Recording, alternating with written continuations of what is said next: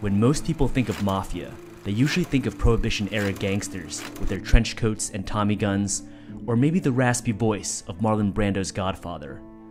Most believe that the Mafia was destroyed by prosecutors like Rudy Gulianni in the 1980s and 90s, and that it no longer really exists outside of places like South America and Eastern Europe. Most believe that the Mafia does not exist in the so-called civilized Western world. But what if I were to tell you that Mafia actually rules the entire world? And what if I were to tell you that there are actually many levels of Mafia that most are not aware of, and that sophisticated Mafia bosses actually puppet the world's highest political structures, often in plain sight? Because when most people think of the Mafia, they think of Goodfellas and the Godfather, and hence are thinking only of the middle tier of gangsters. There are actually 6 levels of Mafia that this video will discuss in detail. The family patriarchs of the Godfather may have run New York City, but in the real world, the highest levels of Mafia have immense power over entire nations and global geopolitics. But first, let's take a moment to think about what the Mafia really is. Mafias are defined by a few key features. Number 1. A Mafia is an organized body of criminals, often with international connections. Number 2. A Mafia operates with a complex, ruthless, and Machiavellian behavioral code. Number 3. A Mafia exerts hidden and sinister influence to advance their own interests over their chosen territory. So with that, let's expose the 6 levels of Mafia, starting from the very lowest, and then moving up towards the men who control the world itself. Level 1. Street Thugs. The first level is rather boring and obvious, and this would be run-of-the-mill street thugs and drug dealers. Some would argue that they aren't powerful enough to be considered Mafia. However, even at this level, they still exhibit many features of Mafia, albeit on a very small scale. These criminals will be loosely organized into a group of a few thugs that control 1 or 2 streets. They will use force to control the drug dealing and petty crime that occurs on their turf. And among themselves, they will attempt to manipulate, maneuver, and fight for power amongst each other, even if it is for a very small territory and for a very small amount of money, and also over status that most outsiders would never bother to care about. The next level would be neighborhood gang leaders. Think of the Crips and Bloods, who controlled many neighborhoods in Los Angeles and often went to war with one another in deadly shootouts. This also includes motorcycle gangs like the Hells Angels and the Bandidos. In 2015, hundreds of bikers were involved in a massive shootout in Waco, Texas, showing that biker gangs are still quite active and powerful, even in the modern era. The leaders of these gangs are definitely more sophisticated than just run-of-the-mill street thugs, and as such, control much larger territories and have more soldiers under their control. This allows them to pull off much bigger crimes, like large-scale robberies and scams, and also traffic drugs on a much larger scale.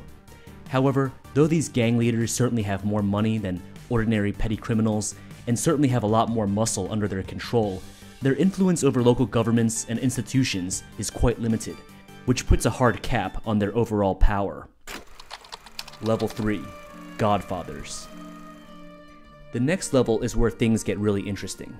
This next level is what most people think of when they think of the Mafia. Vito and Michael Corleone could be thought of as very successful members of this class of criminal. In our own world, during the Prohibition era, the most famous was of course Al Capone and his associates. In more recent history, examples of this would include men like John Gotti and Frank Lucas, who was immortalized in the film American Gangster, as well as men like Sammy the Bull Gravano and Michael Franci, who are now famous because of valuetainment documentaries by Patrick Bet-David. Most Latin American narcos can also be thought to belong to this level as well. Level 3 mafias are differentiated from the lower levels by their greater degree of sophistication, organization, wealth, and influence. They have a distinct organizational hierarchy, with soldiers and associates at the lower rungs, who are organized into crews under capo regimes, or captains, who then report to the underboss, who then reports to the Godfather. They made money through various illegal business activities, such as gambling, racketeering, prostitution, drugs, and extortion, and were also known to often diversify into legitimate businesses as well. Because they were able to generate serious amounts of wealth from these activities, they were often able to buy favor and protection from local officials and police. However, unlike the corporate oligarchs at the highest levels, they weren't able to buy off the most prominent officials at the state and federal levels, which is why a young Rudy Gulianni was able to go to war against the five families of New York and win. However, Giuliani was later destroyed when he tried to take on the Mafia, who occupied the politician and oligarch classes, which shows how incredibly powerful they are. So in summary, Level 3 gangsters are very wealthy, powerful, smart, and ruthless, and much of their glamorized Hollywood mystique actually has roots in reality. However, as intimidating and fearsome as they are, there are actually 3 more levels of Mafia above them. Now, one of my favorite scenes in the Godfather trilogy is the last dialogue between Don Vito Corleone and his son, who is now the new Godfather, during which Vito mentors his son and gives him advice. Vito Corleone is one of my favorite characters in all of cinema history, and Marlon Brando does an incredible job of portraying his cunning, ruthlessness, and wisdom. I never wanted this for you. I worked my whole life. I don't apologize to take care of my family. And I refused to be a fool. Dancing on the string held by all those big shots. There are 2 ideas that he conveys in this scene that are extremely insightful. First is the idea that he never wanted to be a puppet on strings. That is, he never wanted to be manipulated by more powerful men. He was the one who wanted to be doing the manipulating. Don Corleone was born very poor in a foreign land, but he was blessed with a strategic and astute mind, so while most immigrants around him were oblivious to the power dynamics of the wider world, Don Corleone quickly realized that there was a hierarchy of powerful men who often operate in the shadows and hold the true power in society, and that the vast majority of people were merely their pawns. At an early age, Vito vowed to never allow himself or his sons to ever be pawns of this system. I don't apologize, that's my life, but I thought that when it was your time that you would be the one to hold the strings. Senator Corleone, Governor Corleone, something. Another pezzo novanta. Second, you can see how much Vito laments that he had bigger aspirations for Michael. His dream was for Michael to become a senator or a governor, a politician with legitimate power. Vito is certainly very perceptive and understood the nature of power and the complexities of how the world really works. He knew that even though underworld bosses are very powerful and could potentially rise to control an entire city, he also knew that because their businesses involved actually doing the dirty work of running illegal businesses, there was very much a limit to the potential power and prestige a mob boss could ultimately obtain. He wanted his son to reach the next level of power, which brings us to the next chapter. Level 4. Corrupt politicians and high-level government officials. Do you know how naive you sound? Why? Senators and presidents don't have men killed. Oh. Who's being naive, Kay? Now, this is where things are going to get very interesting and controversial. And as I move on, I also want to emphasize that not all politicians and government officials are morally dubious, and even in this crazy modern world, there are still a few honest and well-intentioned politicians and government officials who actually want the best for their constituents.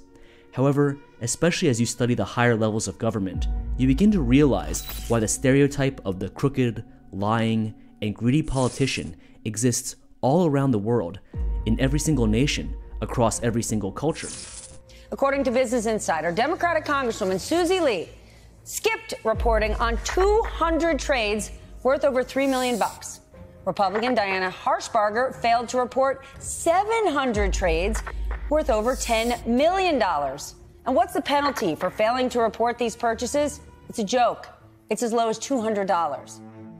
And sadly, I think it is obvious to most people who are paying attention in the United States that the corrupt politicians and officials in both major parties have long come to outnumber the honest and benevolent ones. And this tangled mess of corrupt, greedy, and unethical politicians and officials has come to be known by many names, such as the swamp, or the establishment, or the Big Brother government.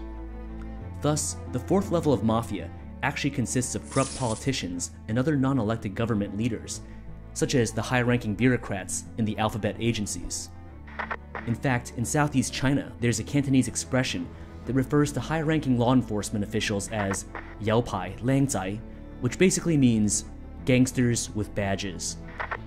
There are those who tried their best to expose the multitude of nefarious actions of the all-powerful alphabet agencies and have either ended up in permanent exile or imprisoned.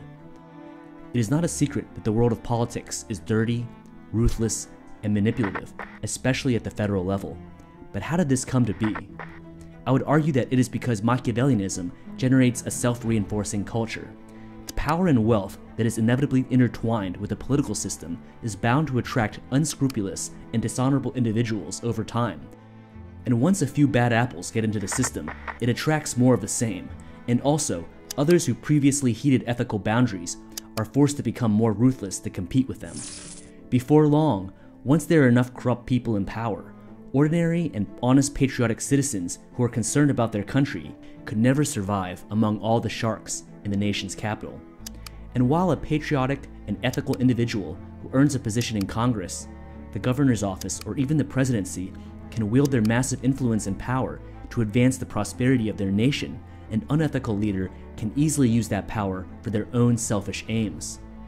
While conventional mob bosses may have a few dozen soldiers operating below them, corrupt politicians can wield influence over entire law enforcement and intelligence agencies, and at the highest levels of government can even wield the devastating power of the entire United States military. A New York City Godfather could use his contingent of soldiers to wreck an entire neighborhood if he chose. However, government leaders can wreck an entire country with their military. When the rulers of Iraq and Libya deviated too far from the will of the United States, specifically with attempts to break away from the United States financial system by selling oil and other currencies, they both met the same fate and were annihilated. Theoretically, political leaders are supposed to be humble public servants, and in the early stages of the United States, this was largely the case. However, in the modern era of the United States, career politicians often reach net worths far exceeding those of actual mob bosses. At least in the United States, the powerful politicians of both parties receive millions of dollars from corporate lobbyists to fund their campaigns, are paid hundreds of thousands of dollars to give short speeches to hedge funds and Wall Street banks, launder taxpayer money through offshore shell corporations, and are often given cushy and lucrative jobs in the private sector after their tenures in office. These are all examples of everyday corruption in modern politics. It is obvious that the vast sums of money given to the politicians by big businesses come with their own strings attached, and this system of course leads to nepotism, cronyism, and political favors being done for the corporate oligarchs who provide the money. In previous eras, it was considered highly unethical for any government leader to accept large gifts that could sway their judgment. But in modern politics, it is simply referred to as lobbying. And in the United States, this involved $3.7 billion of donations in 2021 alone. Thus, it leads you to wonder whether the politicians and leaders are executing the will of the people, or whether they are mainly doing the bidding of their wealthy masters, who occupy the next level of mafia above them.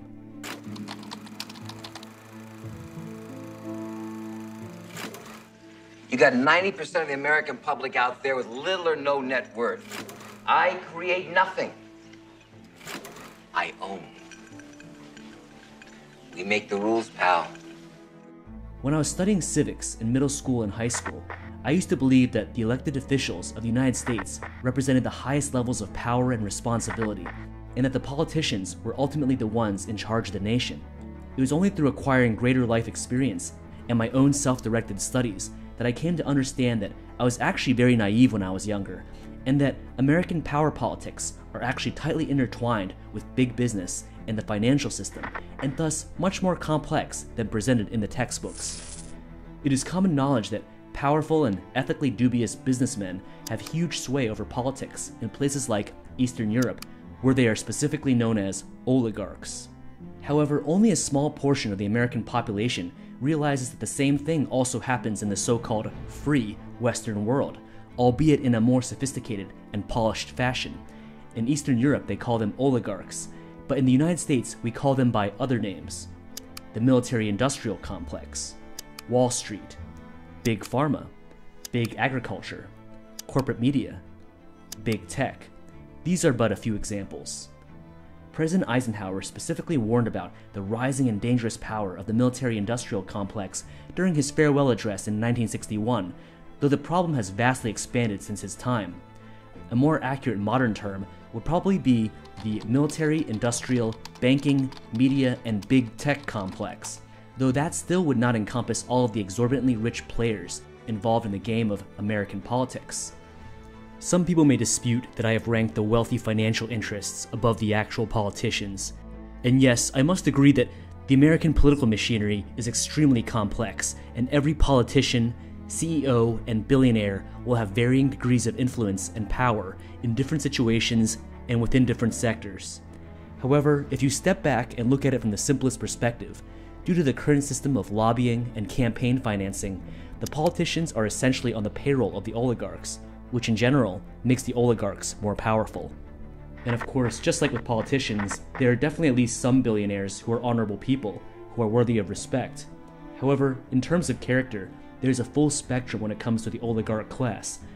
And at the other far end of this spectrum, there are billionaires and CEOs who are far more ruthless than even Don Corleone, and even more powerful, and thus, at this level, they don't even need guns or hitmen, and can rely entirely on their massive wealth, media influence, and political connections. Yeah, so who's in power then? Who's in power, and why would they want to spark civil war? Okay, professional criminals are in power, and professional criminals are in power who want to stay in power forever, and they know that they can only keep their, they're serial financial criminals. You can only loot a population so much until they realize there's nothing left, and they're going to start asking questions. Where's my money? Of course, throughout American history, there have been daring presidents who have gone to war against the oligarchy in an attempt to rise above them into the sixth level of power. President Andrew Jackson was a successful example of this. He had a personal loathing for the Wall Street bankers of his era, and he was actually successful in preventing the formation of the Second Central Bank during his tenure, which would have become the equivalent of the modern Federal Reserve. President Jackson was successful in defying the powerful moneyed interests of his time for a few reasons. First, because he had incredible force of personality and strength of character. Second, the corporations of his era were not as powerful or omnipotent as those of today. Third, the only media that existed during his era were newspapers, and there were still hundreds of independent newspapers that existed during his time, whereas today, all forms of mainstream media are now controlled by only 6 mega conglomerates, a consolidation of media power not too different from those of the authoritarian regimes of the near past. In 1835, an attempt was made to assassinate President Jackson, but in a seeming act of providence, the would-be assassin had misfires with 2 different pistols, and Andrew Jackson subsequently rushed him and started beating him with his cane, and thus the Secret Service actually had to restrain President Jackson and ironically protect the assassin from the president. Unfortunately, President Jackson's Herculean efforts only delayed the inevitable, and the Federal Reserve was established in 1913. Later, the US dollar was taken completely off the gold standard in 1971. Thus, in the modern era, the Federal Reserve is made up of 12 private banks, operates autonomously from Congress, and has the ability to print an infinite supply of money that isn't backed by any tangible assets. In the United States, prior to the establishment of the Fed, the average inflation rate was less than 0.5%. However, since the Fed was established, the dollar has lost more than 95% of its value, and currently, the inflation rate is at a 40-year high due to the rampant and excessive quantitative easing that took place during 2020 and 2021. This, of course, predominantly benefits the wealthiest of society, whom own the majority of the assets, and disproportionately hurts the working class. Sadly, in the 1960s, there was another great president who tried to openly defy the corporate and financial interests of the nation. He opposed the Vietnam War and also wished to put the US dollar back on a precious metal standard, and even signed an executive order to begin the production of silver-backed notes. By these brazen actions, he made far too many powerful enemies in various places, and tragically, he was killed soon afterwards. The fact that his brother and son were also later killed is yet additional evidence of the utter ruthlessness of the level 5 and 6 Mafia. However, in the modern era, the situation has gotten much worse since the 1960s, and there's a strong argument to be made that modern America has perhaps become a corporate oligarchy and kleptocracy, and is no longer an honorable and peaceful republic, as our wise founding fathers had intended. Now, you're not naive enough to think we're living in a democracy, are you, buddy? Level 6. Autocrats and Old Aristocracy. The 6th level is the highest level of power and influence in the world, and is predominantly composed of the most powerful and cunning oligarchs in history who have managed to fortify their wealth and influence to construct independent empires, aristocracies, and power structures that last for generations, and sometimes even for centuries.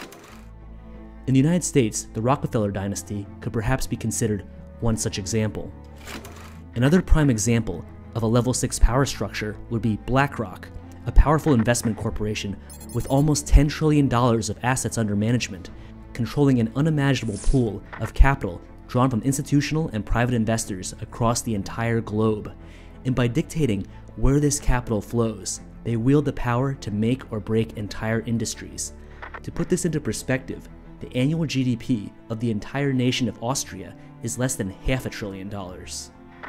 BlackRock owns substantial percentages of hundreds of major corporations in the S&P 500 across every sector of the American economy.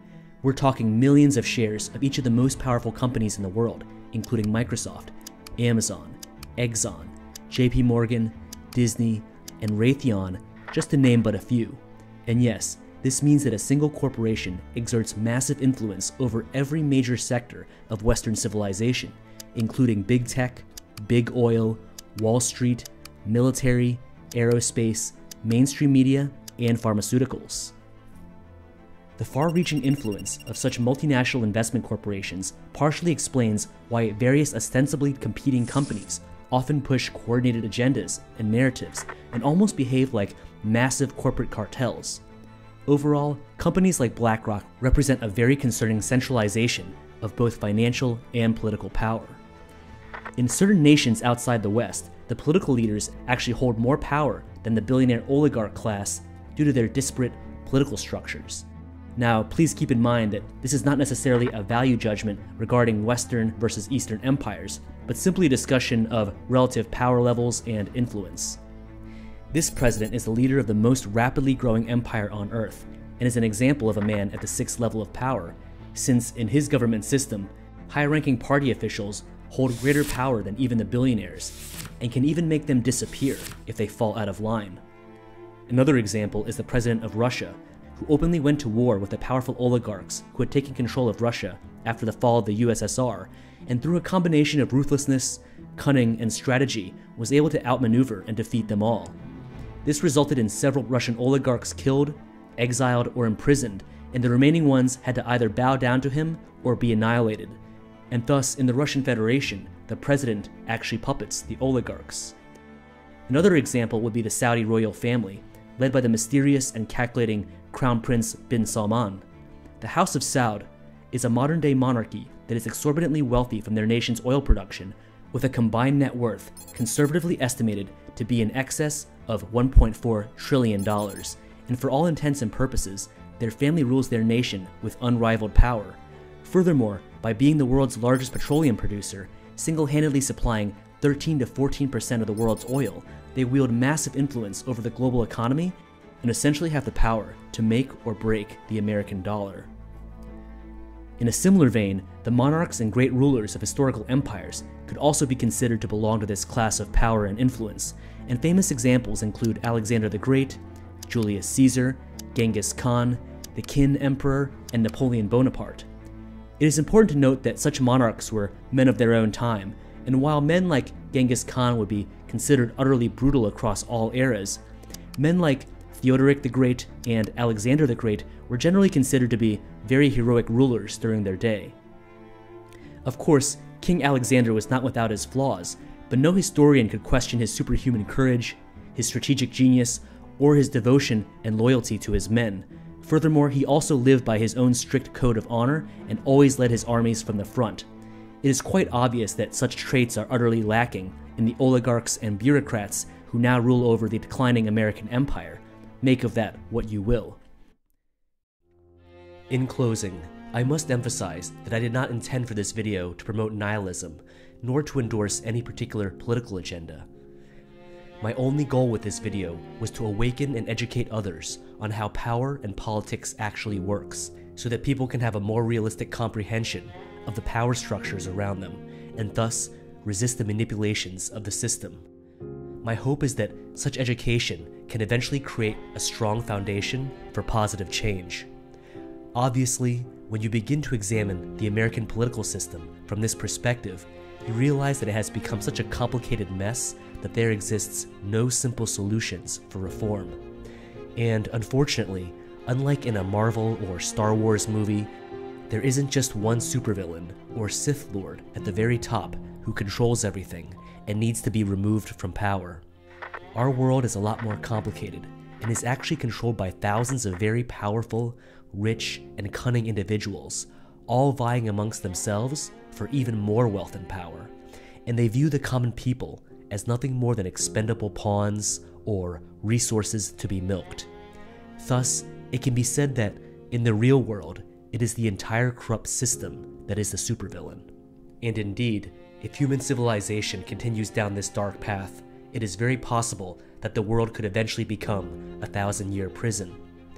Sadly, I don't believe that a simple political solution exists for a system that is so hopelessly broken, and over time, I have come to believe that the answer is most likely spiritual, artistic, and cultural, and not political. Perhaps it may sound too nebulous and idealistic for some, but I believe that in order to overcome the global mafia system, there needs to be an evolution in human consciousness. Know that if you have watched this far, you are probably a light worker and a divergent thinker, a more mature soul with the ability to discern the deceptions and illusions of this reality. As such, in many ways, it is part of your divine duty to share and teach what you know with others, to help awaken and educate those around you. Though the global mafia wields trillions of dollars of wealth, immense political power, and media influence, never forget that they are less than 0.01% of the population. If ordinary people are actually able to awaken and unite, and actually gather the courage to speak up for their sacred freedoms, then there is really nothing that can stop them. Never forget that your voice has immense spiritual power over this reality, a power that has been alluded to in every major holy scripture across the world, including the Bible, the Quran, and the Vedas. However, the world rulers across every era of human history have always known that the masses are easily manipulated and can be divided against each other with little effort and over the pettiest of differences. And perhaps it is easier now than ever with centralized mainstream media and their mastery over propaganda. Only time will tell if enough people are able to awaken from the programming in the current era.